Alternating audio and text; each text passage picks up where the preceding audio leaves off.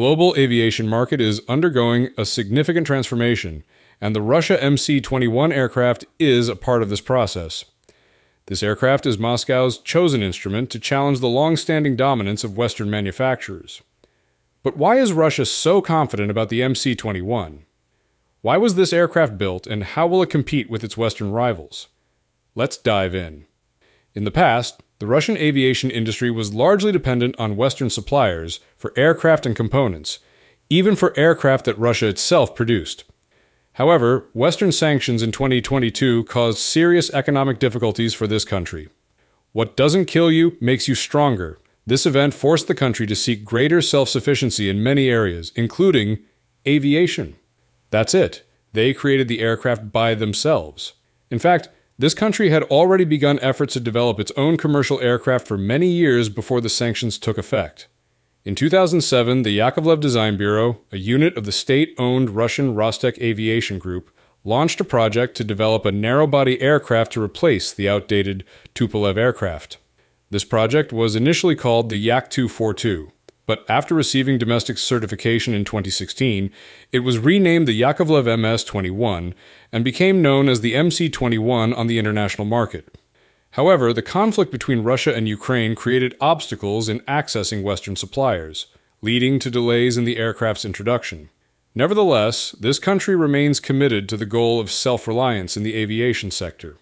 Russian President Vladimir Putin announced plans to produce at least 1,000 Russian-made aircraft by 2030. To date, more than $10 billion has been invested in the MC-21 program, but the number of completed aircraft remains limited. Even so, this aircraft has received a significant number of orders, more than 300, mainly from this country's airlines. So, are these aircraft truly good? To find out, let's take a look at their technical specifications. The MC-21 aircraft comes in two versions: the smaller MC-21-200, which can carry between 132 and 165 passengers depending on the configuration, and the larger MC-21-300, which can accommodate between 163 and 211 passengers. The 200 variant has a range of approximately 3,500 nautical miles, positioning it to compete with the Airbus A319, Neo and Boeing 737 MAX 7. Meanwhile, the 300 variant offers a range of about 3,200 nautical miles, aiming to rival the Airbus A320 and Boeing 737 MAX 9 in the mid-market segment. Notably, the MC-21-300 was unveiled on June 8, 2016 in Siberia, marking a milestone as one of the first aircraft to utilize out-of-autoclave composite manufacturing technology for its wings. In addition, the MC-21 distinguishes itself with an advanced wing design, a key improvement for competing with today's Airbus and Boeing models. These wings were upgraded in 2021 with Russian-made polymer composite materials, utilizing a patented vacuum infusion technology. This initiative, backed by a 4 billion ruble, approximately 45 US million investment, now means composites make up 40% of the MC-21's airframe, resulting in a strong yet lightweight structure.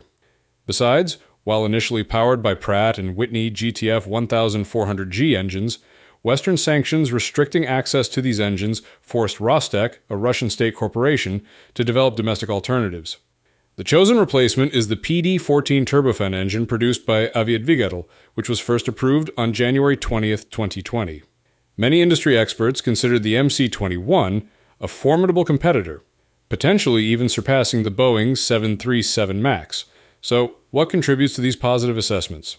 But first, thanks for being part of the community. We're working towards 40,000 subscribers, and your subscription would be a huge help. Just smash that subscribe button. It only takes a second, and it means the world to us. Thanks a ton for your support. One important factor is cost. The MC-21-300 has a list price of around 91 US million, significantly lower than the nearly 130 US million price tag of the MAX 9. Furthermore, according to Rostec's CEO, Russian airlines can purchase the aircraft for an even more attractive price of about 37 million. This represents a substantial competitive advantage, especially as airlines strive to optimize operating costs. Another area where this Russian aircraft shines is cabin design. It boasts a more spacious cabin compared to the 737 MAX 9, offering greater comfort for passengers. While not a decisive factor, a more comfortable cabin can enhance the passenger experience and influence the choices of some airlines. Regarding seating capacity, the MAX 9 has an advantage, accommodating up to 220 passengers compared to the MC-21's maximum of 211.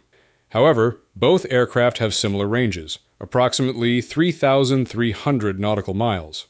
Under ideal conditions, the MAX 9 can extend its range slightly further, up to 3,550 nautical miles.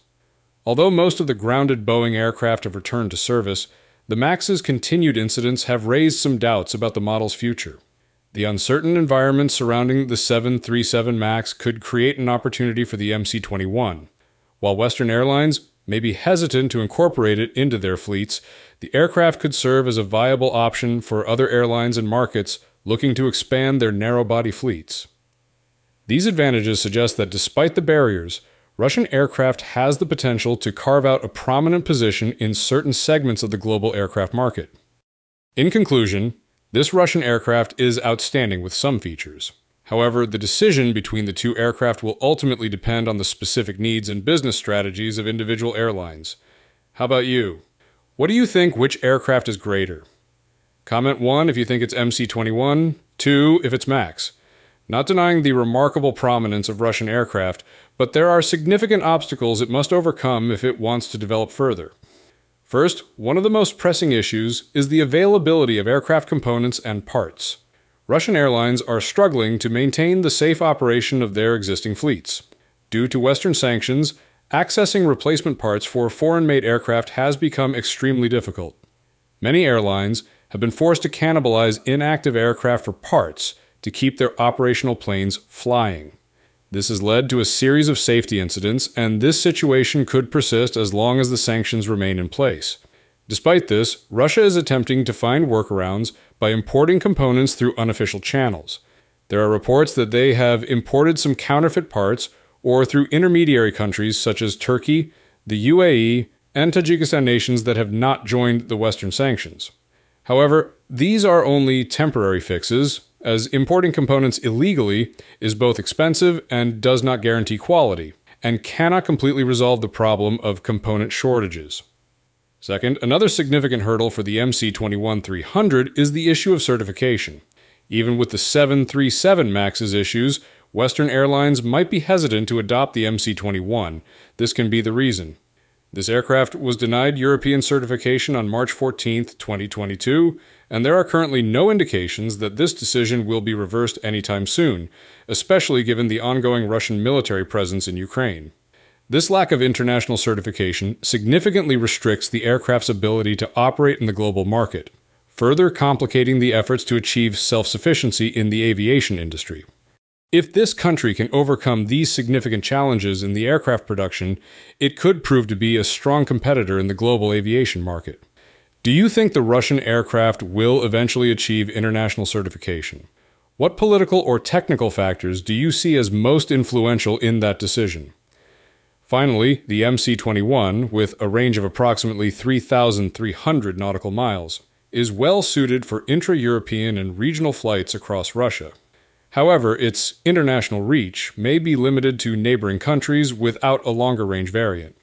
The 400 variant, capable of carrying around 260 passengers and offering a range of nearly 5,500 nautical miles, could enable transcontinental flights, significantly expanding the aircraft's market potential.